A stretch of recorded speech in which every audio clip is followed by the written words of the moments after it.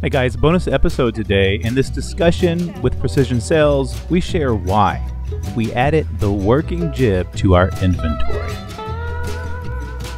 Okay, I might as well start. I'm Ron McInnes, Director of Sales and Marketing for Precision Sails, helping people choose the right cloth, the right sail sizes, all that kind of stuff at the front of the house. And I'm Jeremy Rayom, so I'm the Director of Marketing and Logistics, so I help out with the marketing, getting all that going and dialed in, and then all of the systems that we have internally for measurements and making sure that all gets done. Let's just start with what is it? What's the purpose it serves, and what's a working jib?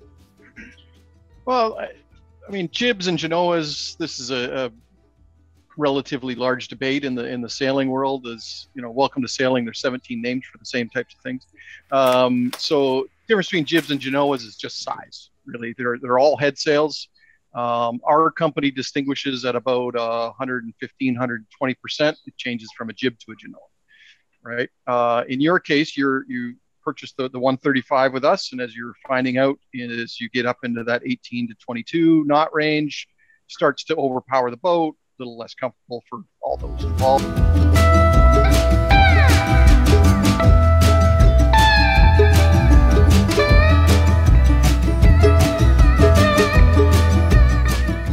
Right, so we then went and you've got a working jib from us, right? So our definition of working jib is something that is smaller than 100% jib. So the and if you're not familiar with those kind of percentages, you know, the luff perpendicular percentage, basically in a nutshell, the clue will stop somewhere before the mast. Right. And so the benefit for a lot of people on a working jib is that you can, some boats have tracks that will run a working jib. Your boat, I don't believe, does, but you can set the sheets for that sail, set the lengths on port and starboard, pretty much set it, forget it. So you have one less thing to kind of deal with. You can tack till your heart's content. That sail's going to be fine. There's no winching. There's no worrying about, you know, no setting tension or anything like that. So its purpose is to reduce sail area and to make it a little bit easier for everyone to manipulate, typically in higher winds, heavier seas, that sort of thing. Now, hold on. That's mind blowing. So kind of the sheets, you said it's a set and forget almost type of situation. Yeah.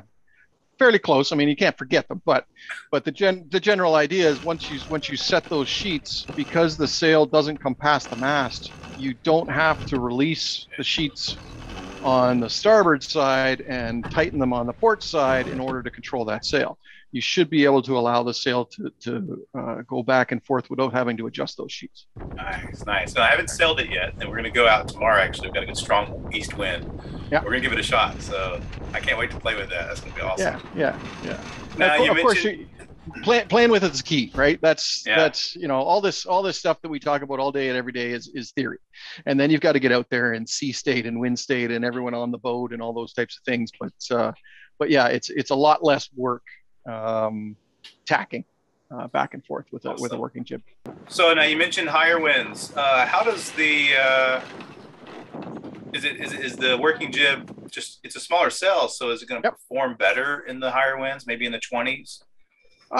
You know, definition of performing better is kind of up in the air as to what that's going to be. But yeah, a working jib and smaller jibs, smaller sails are designed differently than larger light wind genoas. Light wind genoas are exactly made for that. There's a deeper draft, so they're a more powerful sail to try to get the boat up and moving in lighter air, right? More sail area, lighter sail cloth. So as we get down into these smaller jibs and you know, this one in particular, a working jib, it's cut quite a bit flatter. So it doesn't have all that power. You can sheet it in a lot closer to the mast. So you should be able to point the boat a little bit higher into the wind, right? And all of those things are going to mean less heeling, right? So you're going to be pulled forward a lot more instead of being pushed sideways. Right? Family's going to love that. That means we can come have coffee and not, you know, lose breakfast in the meantime. It's the don't spill my wine sail. Yeah. All right. Well, that's exciting. That's very exciting to hear. Now, I have a buddy who has a Yankee sail. Yeah. From what he tells me, it's just really small and cut really high. How does the working jib compare to that type of sail? The Yankee sails are a style of working jib or style of head sail, more specific to a cutter rig. A straight, that's the way they're designed. And as you found out with that inner stay, it's difficult to tack a large Genoa on a cutter rig. So the whole idea of a cutter rig is to take a sloop and divide that sail area of a Genoa into two sails, right? It distributes the forces over two sails. You can develop the same power, but it gives you more versatility. So in order to tack that, what we do is the Yankee has a higher clue set, which allows it to get past that inner stay a lot easier. Got you. Okay. So maybe distant cousins is what it kind of sounds like between those two sails. Yeah, just little different designs, right? And I would classify all of those as jibs, right? Whether they're working jibs or Yankee jibs or, you know, all that kind of stuff. They are just design differences. And one of the things that we really hyper focus on is let's get the words out of the way. Let's focus on a sail that's going to fit the boat that you own in the area that you're going to sail it and the way you want to sail it. Right. So I know I get to talk to people all day, every day about this stuff, and they all talked about, well, I was on this forum and they said this size of sail is perfect for my boat. You know, it may be, depends on where you're sailing it, what you want to do with it. You know, I don't like spilling my wine, so I typically sail a 115 and around there, you know, that sort of thing, right? So, yeah. Awesome. Hey, this is exciting because Nancy doesn't like spilling her wine. She's she's the captain on the boat.